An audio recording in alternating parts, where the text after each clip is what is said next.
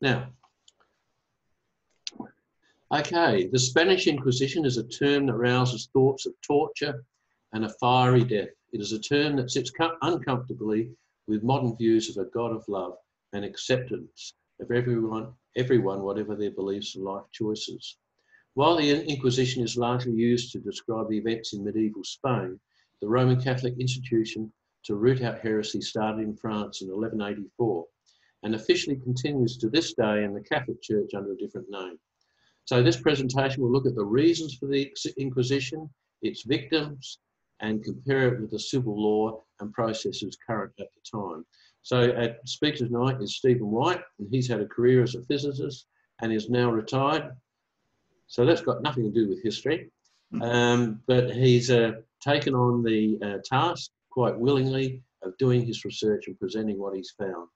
So he's been a very supportive member of Reasonable Faith Committee for a number of years, and we're very glad to have him. So right now, I'm going to hand over to Stephen White. So thanks, Stephen. Okay, thanks so much, Kevin. I appreciate that. As the introduction said, we talk about the Spanish Inquisition, and indeed that was the original title that I was supposed to be addressing tonight. But when you go, and as you do, go into start investigate a topic and you type it in, the Total Inquisition was the first website that I opened and started reading. So I am in fact going to describe the Inquisition prior to the Spanish Inquisition, and then continue it on up till today. So we will talk about the Spanish Inquisition, and that's most of what we'll be talking about, but we will also allude to the others that have also happened. The Inquisition was a powerful office set up by the Catholic Church. I'm actually going to just scroll you guys out of there so I can read my own slides. To root out and punish heresy throughout Europe and the Americas. Beginning in the 12th century and continuing for hundreds of years, the Inquisition is infamous for the severity of its tortures and its persecutions of Protestants, Jews, and Muslims. Its worst manifestation was in Spain, where the Spanish Inquisition was a dominant force for more than 200 years, resulting in some 32,000 executions. When Kevin and I did a dry run a few days ago, he did make the point there are other estimates for the number of people that were killed by the Inquisition, but that is, broadly speaking, one of the more common numbers mentioned for those that ended up losing their lives to the Inquisition. Yes, there are some people will say there's only 1,000 or few or two. Others will go greater than that.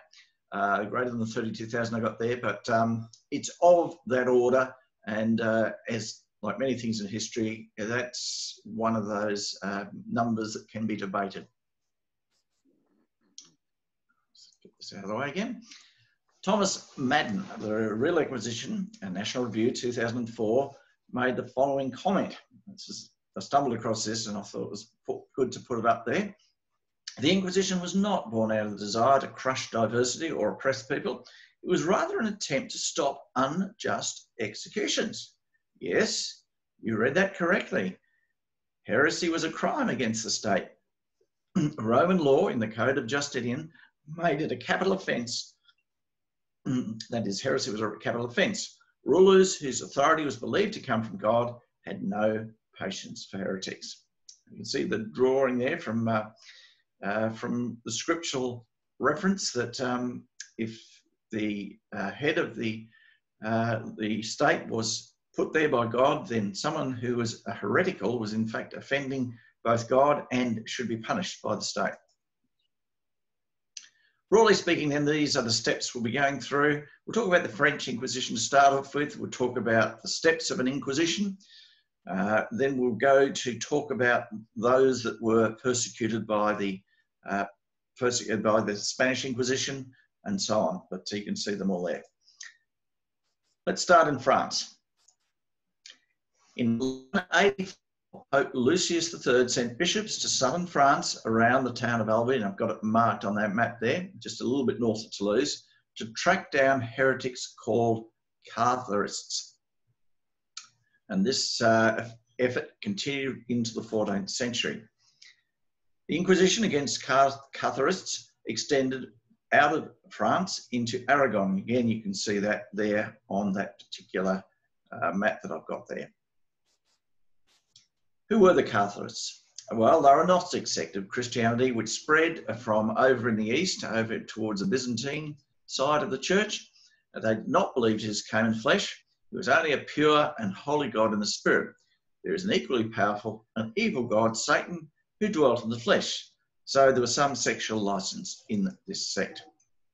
In 1231, Pope Gregory charged the Dominican and Franciscan orders to take over the job of tracking down the heretics. So it's Dominicans and Franciscans that you've got to watch out for.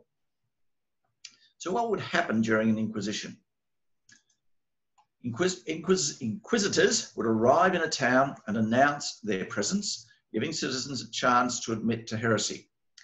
Those who confessed received a punishment ranging from a pilgrimage to a whipping. Those accused of heresy were forced to testify. If the heretic did not confess, torture and execution were inescapable. Heretics weren't allowed to face their accusers, this is in the French version anyway, received no counsel, and were often victims of false accusations. Bernard Guy wrote the influential guidebook for inquisitors called Conduct of the Inquisition into Heretical Depravity. In the early 14th century, that's when he wrote it, Guy himself pronounced over 600 people guilty of heresy. So he knew what he was talking about when he wrote the book. But besides going after those that were perhaps doctrinally incorrect in their spiritual sense, King Philip IV of France wanted to destroy the Order of Knights Templar, perhaps more because of mercenary reasons. They had apparently denied the indebted ruler additional loans. In 1307, inquisitors were involved in a mass arrest of some 15,000 Knights Templar. Many of the knights were brutally tortured until they confessed to false charges, which included heresy, homosexuality, financial corruption, devil worshipping, fraud, spitting on the cross, and more. A few years later, dozens of the Templars were burned at the stake in Paris for their confessions. The head of their order was executed in 1314. Under pressure from the King Philip, Pope Clement V reluctantly dissolved the Knights Templar in 1312. The group's property and monetary assets were given to a rival order, the Knights Hospitallers. However, it is thought that King Philip and also King Edward II of England seized most of the Knights Templars' wealth. There is another famous character we should mention in relationship to the French Inquisition. Joan of Arc, burned at the stake in 1431, is the most famous victim of the French wing of the Inquisition. Joan convinced the embattled crown prince, I think he was called the Dauphin, Charles of Valois, to allow her to lead a French army to the besieged city of Orleans, where it achieved a momentous victory over the English and their allies, the Burgundians. After seeing the prince crowned, King Charles VII, Joan was captured by the Anglo-Burgundian forces, tried for witchcraft and heresy, and burned at the stake at the age of 19. I think most of us know or have heard of Joan of Arc. As well, abuse of power. Wherever you get the ability to charge people, then yes, abuse of power generally follows. Count Raymond VII of Toulouse was known for burning heretics to the stake, even though they had confessed, and his successor, Count Alphonse confiscated the lands of the accused to increase his riches. Okay, so that's a quick trot through the French Inquisition. Now let's turn to the Spanish Inquisition. Firstly, I want to look at medieval Spain, just to paint the picture. Indeed, it's actually quite surprising that the Inquisition did in fact take root in Spain. Compared with Northern Europe nations, the Iberian kingdoms of Castile, Aragon, Andalusia, and Granada were known for their interreligious tolerance between Catholics, Muslims, and Jews, as each race depended on each other for mutual prosperity. Aragon had laws to protect minorities, for example. Crusaders attacking Jewish or Muslim subjects of the King of Aragon while on their way to fight in the Reconquest were punished with death by hanging, whereas England and France carried out murderous purges of the Jews, as they were scapegoats for the Black Death, and Muslims were hated following the Crusades. So medieval Spain was quite tolerant of these other minority religions. England and France were often at war with each other, and often their central rule was challenged by the barons, whereas English kings were generally stronger. Thus, their kingdoms and commerce was more stable.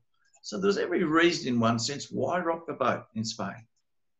Northern Europe countries, though, regarded Spanish kingdoms with disdain for their acceptance of the mixed cultures. Just a reminder then, this is, you saw that same map before, just giving an geographic overview. We have Castile in the central part and the northern part of Spain. We have Granada, the actual still Muslim part at that stage of Spain, of course, with the main Muslim dynasties down there in North Africa. Aragon was over towards the east and spread, and as I said, during the French Inquisition, it wasn't far from Albi, where the French Inquisition started. Not only that, Aragon actually controlled much of the Corsica, the islands there, and then also southern Italy. So Aragon really was a large kingdom at that stage. Portugal, though, was independent. Now let's look at the powers that be. Isabel and Ferdinand, the first, and Ferdinand the second. Isabel was born in 1451. She was third in line at that stage to the Castilian throne. Her much older brother, Henry IV, became king, but squandered much of his inherited wealth and let crime increase. In other words, he was not a competent king. Even though Henry tried to marry Isabel off to Portuguese, then French and British royals for political gain, she refused, as she'd been betrothed secretly to Ferdinand of Navarre since the age of 6. By the way, Navarre is actually part of Aragon. Isabel eloped and married Ferdinand in 1469, so she would have been 18 years at that stage. In 1474, about 5 years later, Henry IV died and Isabel was selected to rule. She reacquired royal lands to ensure regular income and regulated the local guards to stop crime. In other words, she was a much stronger ruler than had been Henry IV. Portugal was growing wealthy from its monopoly of trade with Africa and the new route to the East Indies around where Vasco da Gama went around South Africa. So Isabella and Henry commissioned a man called Christopher Columbus, you probably know, to find a westerly route to the East Indies. He sailed across the Atlantic and he found America instead, which was even more profitable. There you go. Now let's talk about her husband. King Ferdinand II, formerly Crown Prince of Aragon, was the inspiration for Machiavelli's The Prince. So if you ever think of someone who's Machiavellian, he's the original character. Aragon included the Kingdom of Naples and thus southern Italy, and I showed that on the previous map. Italy was weak and divided, but Spain was strong and united. So that's why Machiavelli admired him. Ferdinand became king of a united Spain from 1474 when, of course, Isabel took the throne. After gathering the best soldiers and cannon from Europe, Ferdinand and Isabel finally conquered the last Islamic emirate in Spain, Granada, in 1492 after 10 years of war. So, given what I said before, why did they launch the Spanish Inquisition? Spain, by and large at that stage, was doing okay as a multi-ethnic, multi-religious kingdom. Well, maybe there were philosophical and religious reasons. I'm going to give a few suggested reasons. Ferdinand was described by Machiavelli as a man who didn't even know the meaning of piety, but who made political use of it for national unity. That's a Machiavellian for you. Then another theory, the two multi-religious hypothesis. Popular envy of many successful Jews and some Muslims who mixed with the Catholic majority. In other words, there was jealousy between other religions. of the other people with a different religion. Enforcement across the border. Merging Castile and Aragon required consistent rules across both of those now United Kingdom. And the only local power that was common to both of them was the Catholic Church. The Ottoman scare hypothesis. Plots by Moriscos, which are Muslims forcibly converted to Catholic, may have been gathering to support a possible Ottoman invasion. Just a reminder, at that time in history, the Ottoman Empire, particularly with its ruling navy, was able to stretch its power right across the Mediterranean, right away from Turkey, where, of course, we now think of the Ottomans coming from. But they were actually had a navy that stretched right across the Mediterranean, and often would threaten Italy and other countries. Another hypothesis, placate Europe. With the rise of France and the Ottomans, Spain needed alliances with other European powers. So they needed to overcome its dirty blood image. In other words, it's the fact that it was compromising itself by allowing the Jews and the Muslims to coexist peacefully with the Catholics. And finally, keeping the Pope in check hypothesis. They could launch their own Inquisition before the Pope launched his in the realm, with his grab for more power coming along with it. So if they get in ahead of the Pope, then they'd be able to keep his influence out. Remember, in those days, the popes most certainly did have an interest in being able to control the nations in their particular, in that particular area. So now let's go on to the who were persecuted. Firstly, it was the Jews.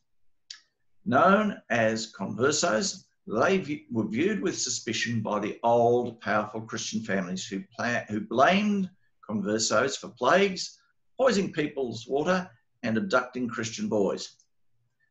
Ferdinand and Isabel were afraid of angering these Christian subjects who demanded a harder line against the conversos. Christian support was crucial in the upcoming crusade against the Muslims planned in Granada.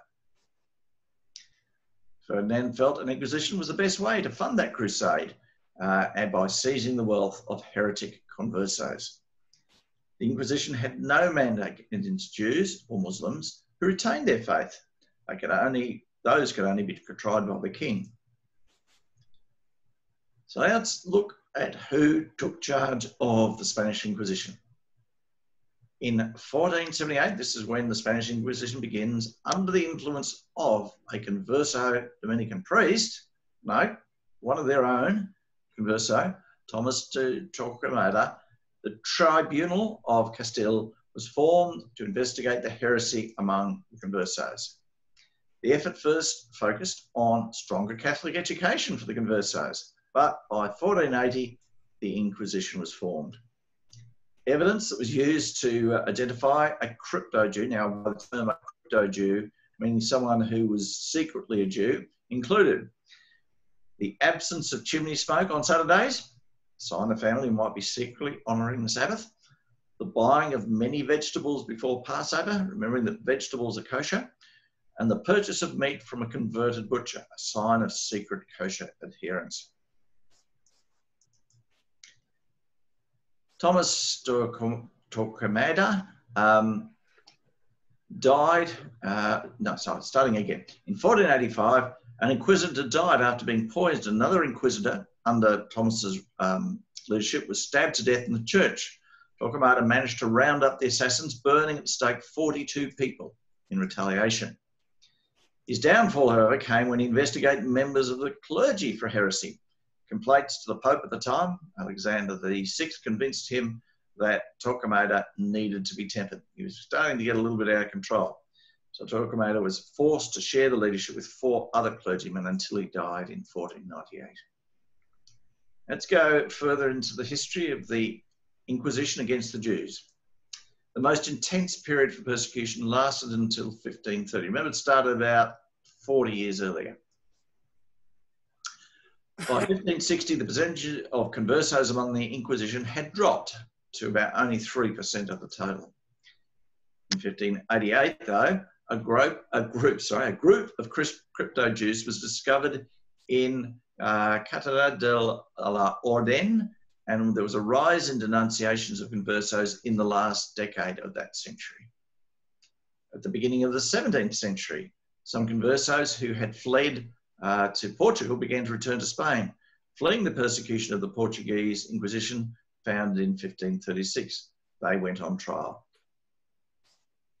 Between a rock and a hard place.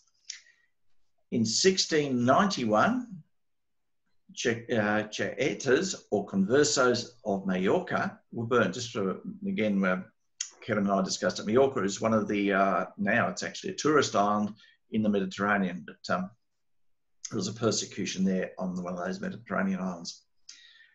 Manuel Santiago Vivar was tried in Cordoba in 1818, was the last person tried for being a crypto Jew. So there you go, continued all the way through until only just about 200 years ago.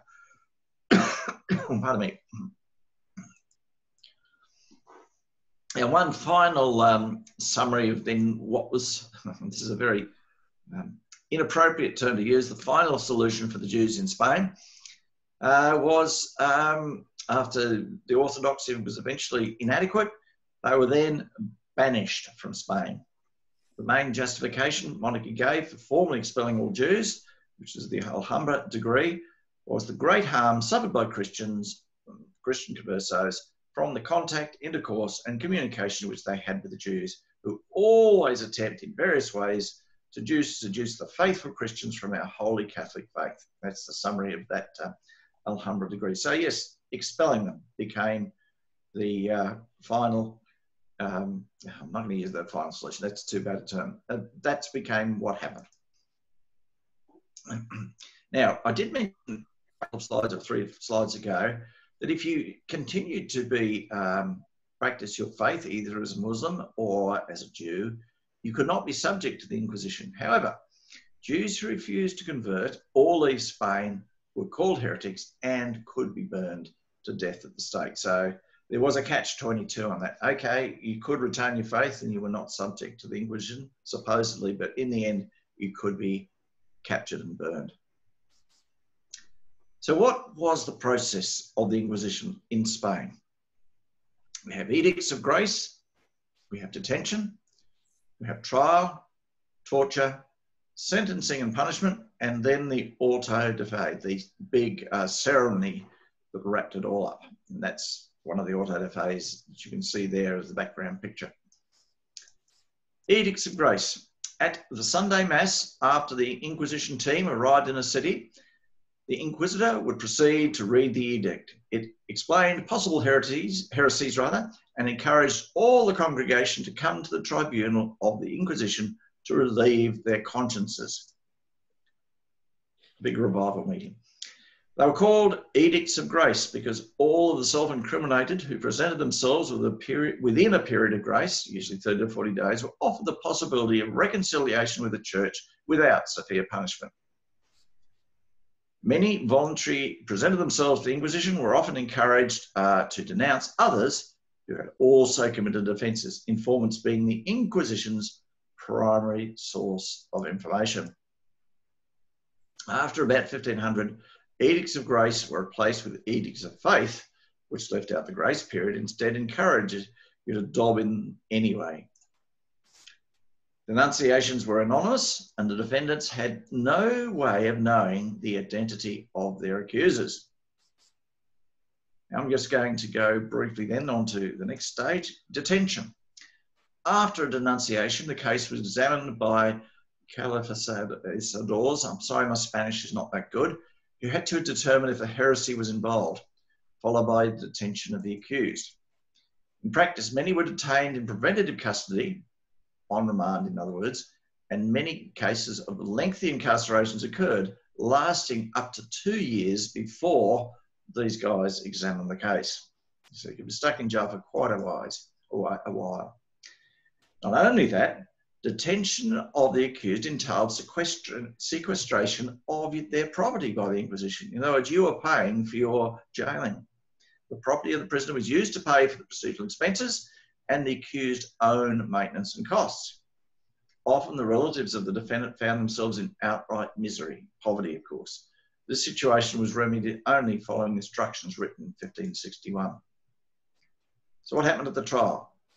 Now, this is where I'm going to actually start to get a little bit more changing the theme to think, to say just actually, this was not such a bad institution. The archives of the Inquisition are striking in the completeness of their documentation. The fairness of inquisitional tribunals seemed to be among the best in early modern Europe when it came to the trial of laymen. However, some prisoners recorded that fairness was less than ideal when national or political interests were involved. The Inquisition process consisted of a series of hearings in which the denouncers and the defendant gave testimony, perhaps not together, but at least everyone had to have their day in court.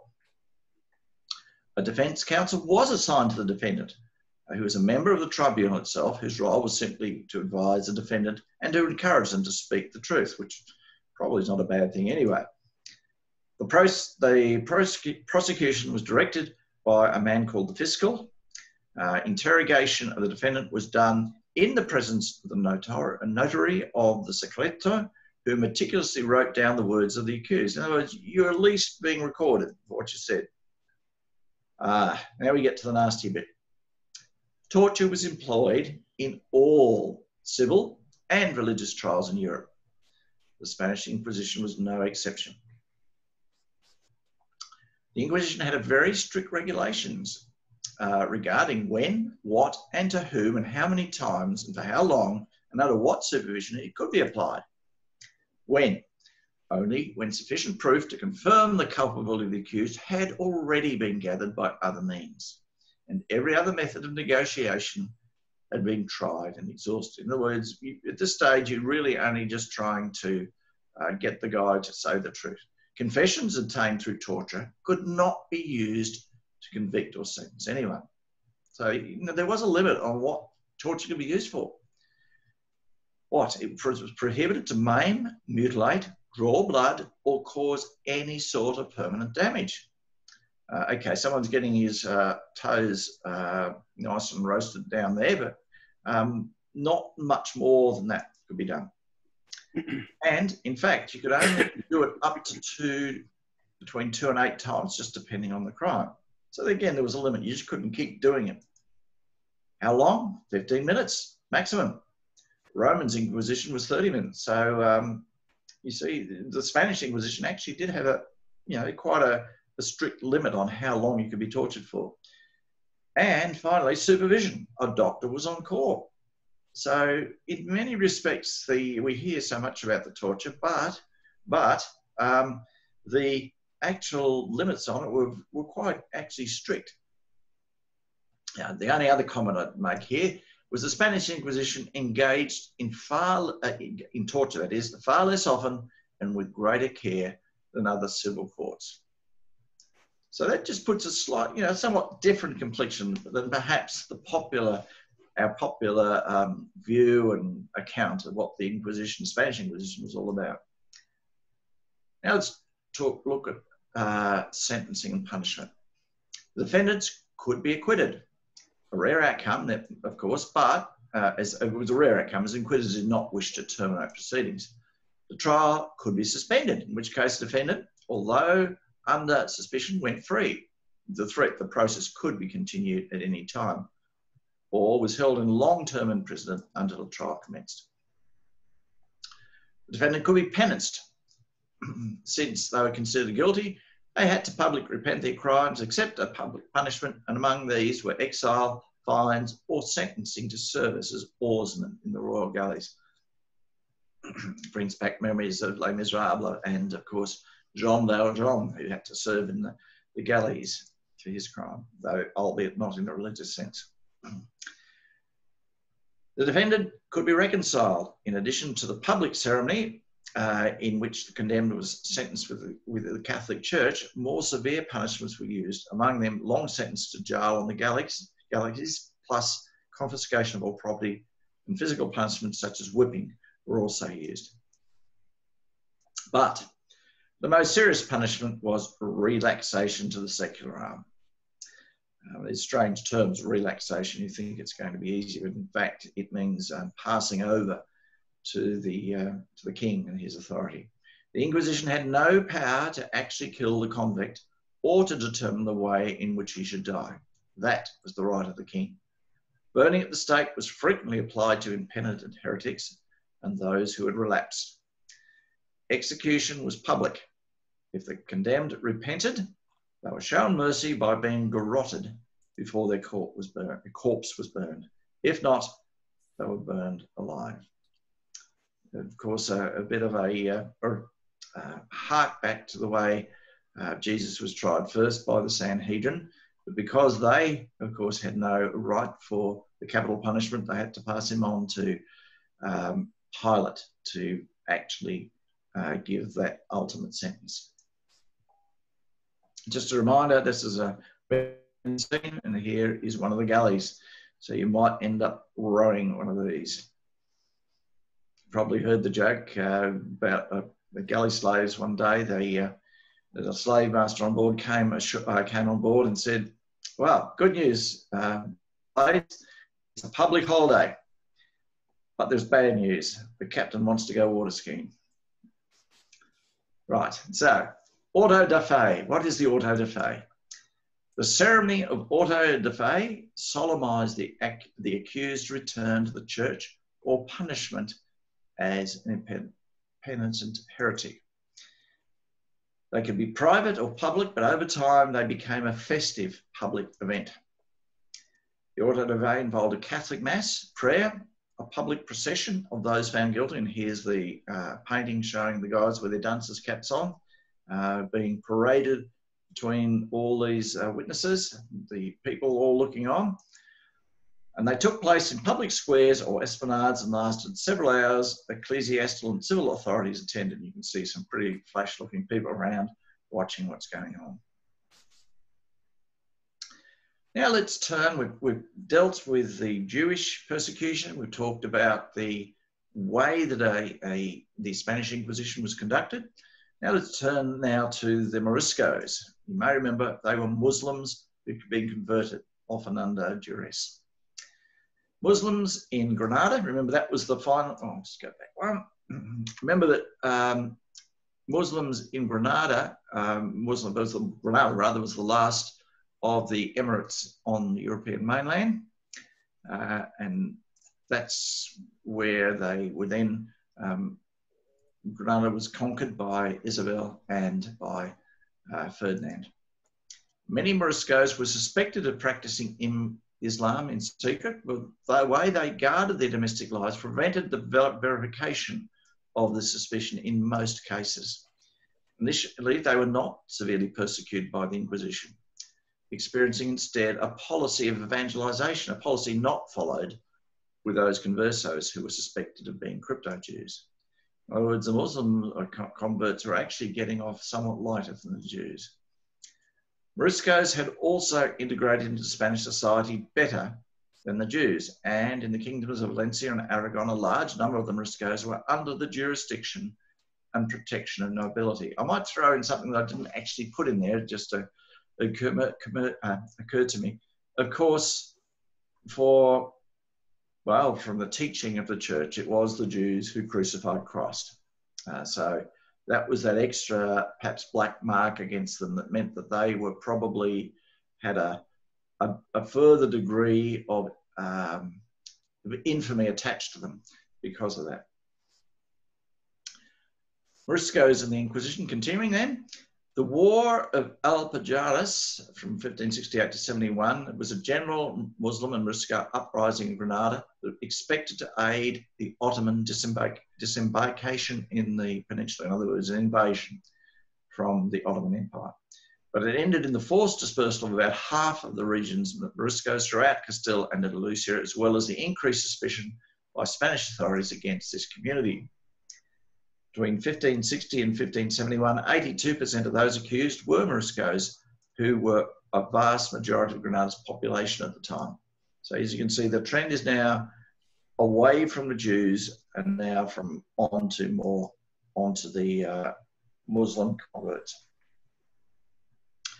But again, Moriscos did not experience the same harshness as conversos and Protestants, and the number of capital punishments was proportionately less. In 1609, King Philip III decreed the expulsion of Moriscos, in other words, much as the decree of Alhambra somewhat earlier. The last mass persecution, or prosecution rather, against Moriscos for crypto-Islamic practice occurred in Granada in 1727, with most of these convicts receiving relatively light sentences. By the end of the 18th century, in other words, about 1800, the indigenous practice of Islam is considered to have been effectively extinguished in Spain. So you might say, therefore, that the Inquisition had achieved its purpose. Now, we've talked about the Jews, we've talked about the Muslims. Now, let's look at the others who were persecuted and put on trial. Protestants, that's obviously one of the others. A number of Anabaptists had been tried early in the Inquisition. Trials against Lutheran groups took place as the Reformation spread through Europe in 1558 and in 1562 in the region by Philip II. Trials signalled a notable intensification of the Inquisition's activities. Around 100 executions took place. Thereafter, Protestant trials diminished along again with the Protestant faith in Spain. In other words, once again, it was having the desired effect. Witchcraft.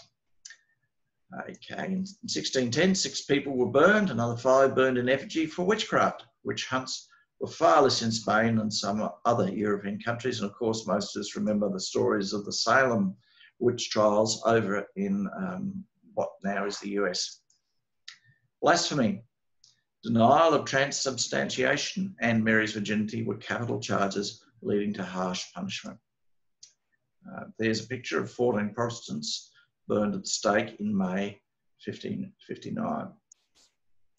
And as I prepared this, I remembered actually reading about the Inquisition. Some of you may have read Fox's Book of Martyrs, and the first section of it, leading up to his main theme, which is what happened in England under Queen Mary, but he does introduce, leading up to Queen Mary, talks about the persecution that happened during the Inquisition. In fact, the original title of Fox's Book of Martyrs was Acts and Monuments of these Latter and Perilous Days touching matters of the Church. So yes, if you wanted to read a historic account, then please read John Fox's account in one of the more famous books in the Protestant list of library. Other cases tried by the Inquisition, you had sodomy. The first sodomite was burned by the Inquisition in Valencia in 1572. Recorded accusations included 90% clergy, 6% nobles, 37% workers, and 19% servants, and 18% soldiers and sailors. That's of those, not of the total of the clergy, but rather the breakdown of those being charged with sodomy. That's the percentage who their actual roles were. And most comprised older males with adolescents. So in that respect, I would have to say it is actually not against consenting males, but rather pedophilia, which even today, of course, is regarded as a crime. Freemasonry. I'm not sure if any of you know the secret handshake, but the Roman Catholic Church regarded Freemasonry as heretical since about 1738. The suspicion of Freemasonry was potentially a capital offence. Spanish Inquisition records revealed 2 prosecutions in Spain and a few throughout the Spanish Empire. Okay, so that last comment I made on the previous slide mentioned the Spanish Empire. From his coronation in 1556, Philip II brought the Inquisition to the Netherlands, where Lutherans were hunted down and burned at the stake. Spain established the Inquisition in Mexico in 1570, and in 1574, Lutherans were burned at the stake there. The Inquisition came to Peru, where Protestants were likewise tortured and burned alive. Okay, well that now completes what I had to say on the Spanish Inquisition. Now I'm going on briefly to look at the Roman Inquisition. Rome renewed its own Inquisition in 1542 when Pope Paul III created the Supreme Sacred Congregation of the Roman and Universal Inquisition to combat Protestant heresy. Notice this one's aimed at those of us who are Protestants. This Inquisition is best known for putting Galileo on trial in 1633. I remember Len Long did actually lead us through that prosecution, probably 4 years ago now, I think. Now let's talk about the end of the Spanish Inquisition.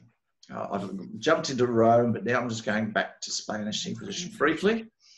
In 1808, Napoleon conquered Spain and ordered the Spanish Inquisition there to be abolished. So Napoleon, who squashed it.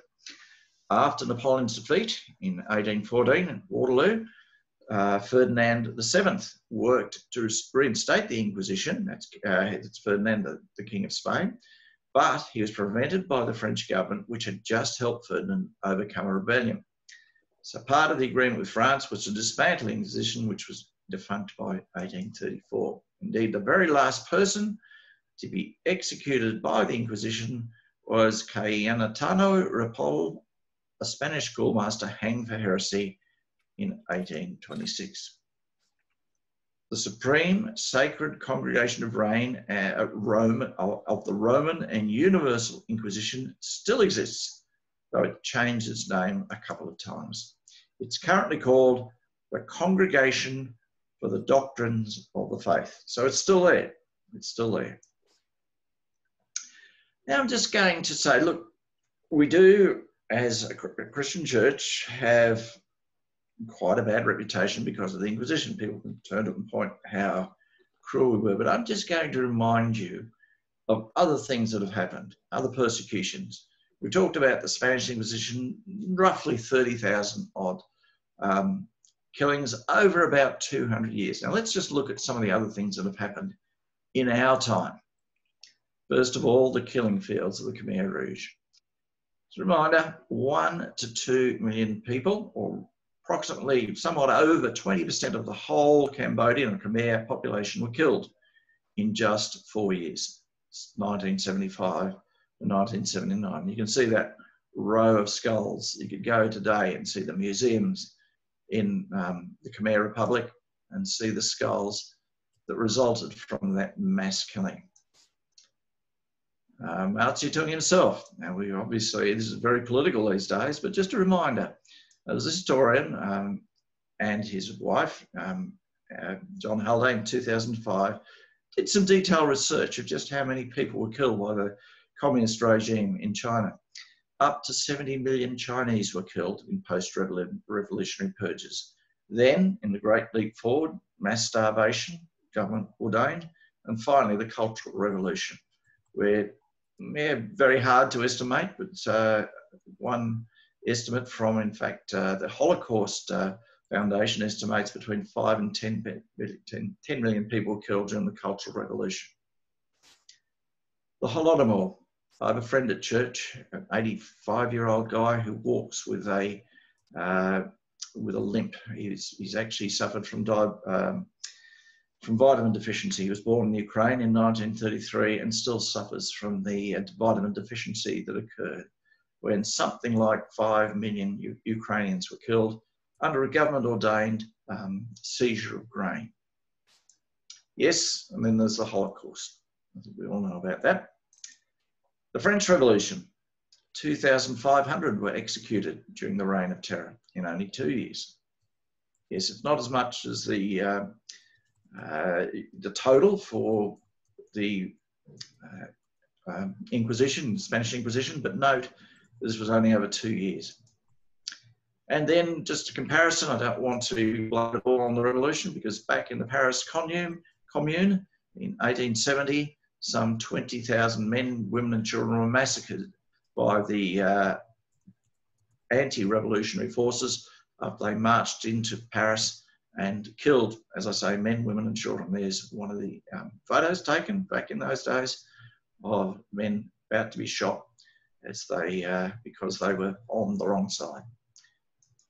So that's my presentation of the Inquisition, its comparison with the civil code of the day, and of course, in comparison with the sort of bloodshed that we seem to overlook in more recent times. Thank you, Kevin. That's what I had to say.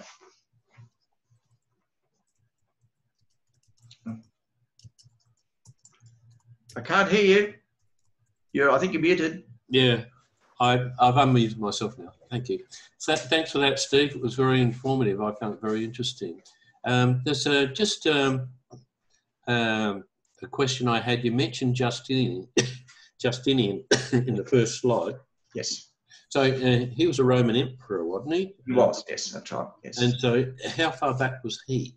Well, he was a Byzantine emperor, Justinian. In fact, he was one of the more famous emperors that conquered back in Italy, actually threw some of the Goths and the Vandals out. But I think he'd be around about 500 AD, something of that order, maybe 600. But he was fairly famous for his ability to reconquer some of the lost territories. Yeah, so he was the one who said that heresy was a capital offence. That's correct. That's right, and put it into the code of what would then be a Byzantine justice. Right. Okay. So at that point, you kind of had a strong connection between church and state. That Christianity was the religion of the empire, and so everybody was expected to be a Christian who was in the Roman Empire. Yes, well, Romans 13 is, I think, where he would have based his, the biblical basis for making that true. Hmm.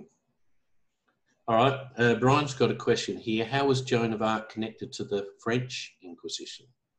Okay, she was tried under the code of law that said she was a witch. Now, it's true, she was not a Catharist, but she was regarded as being a heretic. Because, look, I'd have to look into it. In fact, I invite those that might be interested to look up the faith. But I do recall, I think it might have been a movie or maybe even a radio adaptation of her life. But certainly she was regarded as not walking strictly in accordance with church doctrine. Because after all, who would say that a 19-year-old girl at that had the authority to command an army? I suspect she was regarded as being a heretic because of her position as a woman, and indeed because of her age, and a bit like some of the other prosecutions that happened during the French time, they probably bent the meaning of heresy a bit, but they certainly tried her on that basis. Mm-hmm. Now, in one of your slides, you came up with several hypotheses about the reason for the origin. Yes. So, which is very balanced. You gave them all, but what do you actually think is? Well, look, I honestly don't know. Well, I guess I think I actually, when I first wrote them out, the one that was currently on the top was down towards the bottom, but I put that at the top because I have to have a wry smile that Machiavelli would have probably regarded that as the most, as the most reasonable. Basically, Ferdinand II, well, what's a good excuse? I'll call it piety. That's not really the reason. I'm just going to do it because I want to achieve power. Joining Aragon with Castile, and I will go ahead and do it because I can. And what is that also acquiring property? Well, more or less really demonstrating his rule. Because look, I have to be honest, I've never read The Prince, but I've heard many quotes from it. I've read the summary of it. It's about using anything it means at your disposal to maintain power. Yeah, I've read it. It was given to me as a gift when I left my employment in Brisbane and headed to work for British Aerospace, BAE Systems. He thought I'd need it there. Okay. Let's see. What does garroted mean? Okay, all right. Look, someone might correct me here, but it is basically a very quick strangulation with a bit of wire that cuts straight through your throat, and you lose. It's almost a wire version of beheading. Right. Okay. And so that was considered more merciful than having somebody burned. Well, I guess we can all envisage that being burnt at the stake lasts for some minutes, whereas a garroting lasts it's a few seconds worth of having a throat and sliced through. Right, very nice. All right, so we like Protestants kind of focus on persecution of the Protestants by the Catholic Church in Spain. Yes. But was persecution of Protestants relatively minor compared with other groups? Yes, well, it certainly is the emphasis in the Spanish Inquisition. Certainly the Jews were the major focus of early persecution and overall were the main victims. And it's very interesting that even John Foxe, the writer of Foxe's Book of Martyrs, does give an account of the execution. In fact, it's a very touching scene in which the King of Spain is seated on his throne and a beautiful Jewish girl is brought before him. And even though she pleads for her life, the king says, no, you've been found out to be a false converso, and he sent her to the flames. And within John Foxe, he's this English guy writing from a very Protestant perspective during the reign of Queen Mary, and trying to record all the horrors that happened to the Protestants. That he does, in fact, not just let the Protestants being the only victims, he does remind us that the Jews, in this particular case, a very poignant and touching scene of this young Jewish woman who was sent to the flames. Yeah, so it almost sounds as though the persecution of Protestants was actually worse in England than what it was in Spain. Yes. Later on, of course, and by the time we get to the Americas and so on, yes, the Protestants become the main source of victims. And as I did say in the slides, the Inquisition did have an effect. It essentially achieved its aim by, first of all, having the Jews expelled or removed there, and then indeed the Muslims, but indeed then in turn, even in Spain, the Protestants thought it's no good sticking around, and they left as well. Right, okay. Now, Dr. Rodney, as many political regimes killed many more than during the various inquisitions instigated in the name of the church, does this make fewer killings more acceptable? Should we not expect more from the church? Okay, thanks, Doctor. Now, look, it was just to make the point, we are quite rightly condemned as Christians because of what happened during the Inquisition. Yes, it happened. No, we can't deny that. But at the same time, I feel certainly, I think most of us will have experienced have heard the phrase, the church is responsible, religion rather, perhaps put in a broader sense, religion is responsible for most of the wars and the deaths in society. Religion should be banned because it's caused so much trouble. It's not actually true, actually. No, it isn't. And that's why I wanted to remind people on those last 3 or 4 slides, look what's happened, guys. The Khmer Rouge, that was nothing to do with Christianity. It was all about Marxism. Or Mao Zedong, Stalin. Yeah, exactly. All of that. So for all those reasons... Hitler.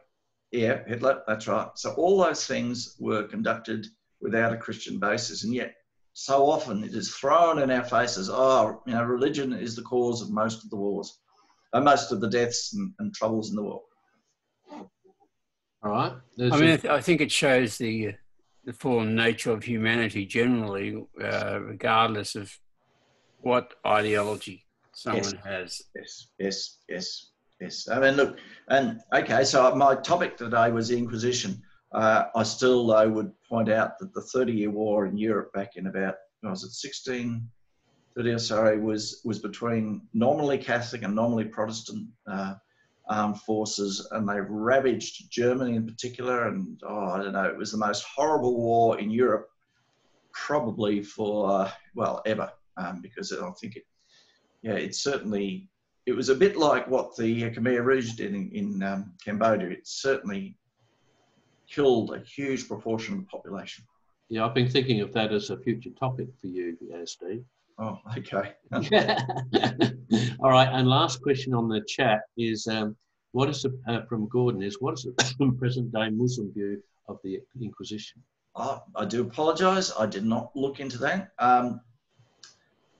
No, I can't say that. I don't know. I think it'd be rather hard for them to point the finger, because they've got their own inquisitions and brutality as well. Of course they do. Yes, of course they do. You know, I mean, I think we all acknowledge that, is it Al-Qaeda? Certainly its ultimate aim is to reconquer the original empire or caliphates that were in Muslim, and Spain is regarded, at least by fundamentalist Islamic leaders, that includes reconquering Spain.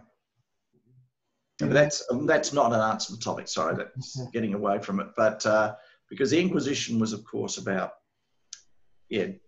persecuting those that were not of the Catholic faith. The reason I mention this is that the Muslims, even moderate Muslims, are often going on about the injustice of the Crusades. Yes. But I've never heard them actually talk about the injustice of the Inquisition. I'm just wondering why. Oh, that's a good point. That's a good point. Yes, look, good point, Gordon. I'm sorry, I'll let you perhaps delve into it. You know, the internet these days does give various views, and it could well be that they do have a view on the Inquisition. Okay. I suspect that they probably don't have a strong view on it because they weren't, well, Muslims were not greatly affected by it. No, they weren't. No. But ultimately, they were expelled, even as the Jews were. Also, from an Islamic perspective, Islam is always correct. It is always right. So anything they do has to be right. And anything that is therefore done against them, by definition, has to be wrong and evil. So any aspect of the Inquisition that affected Muslims in Islam would have to be very badly looked upon, irrespective of what Muslims may do at any other time, because they're doing it for the right reasons. We would have done it for the wrong reasons. Exactly, yes. From their perspective. Yes. Now, thanks for that, Brian. Of course, we as Christians can now look, I mean, well, hopefully we're honest enough to say, no, that was not really right. We shouldn't have done that. Yes, in answer to Rodney's question earlier, should we not expect more from the church? Absolutely, yes. I think we'd all agree with that.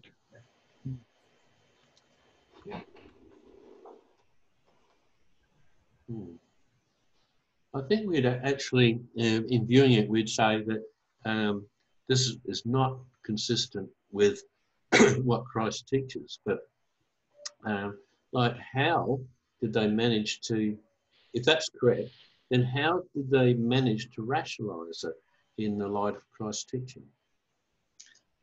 Well, it is, as it goes right back to what Justinian, his code of law, that if you do take Romans 13 as something that we should apply in our lives, then God has ordained the spiritual leaders to, the secular leaders of our society to be in the positions they are to regulate society. And if someone therefore is heretical, they're actually undermining God's control and therefore the secular power's control of society.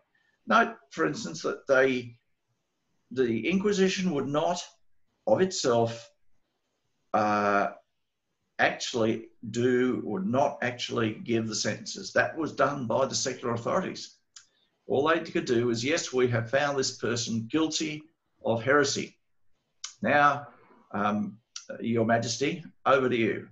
What do you want to do? Yeah, it still gives them a lot of power, nevertheless. It does, yes, it does, yes. And you could see, as I mentioned in the French Inquisition, yes, power corrupted some of those nobles who would bias the outcome to for acquisition, acquisitiveness and greed, yeah. And so how did they relate that to their Christian faith? Well, obviously they didn't really have much Christian faith, so That's therefore that was right. irrelevant. Yeah, exactly. Yes, yes, exactly. I mean, if the powers that be accept your recommendation, that gives you a lot of power. Oh, yes, yes. And for what it's worth, I'm just reading through the book of Amos at the moment. And the more things change, the more they stay the same.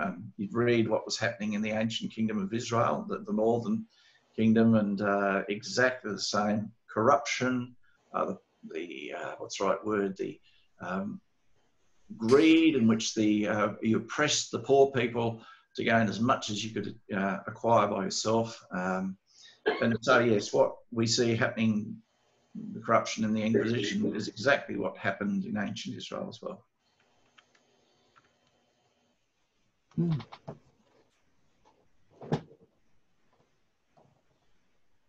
Well, it's open forum now. You can make any comments or ask any questions you like.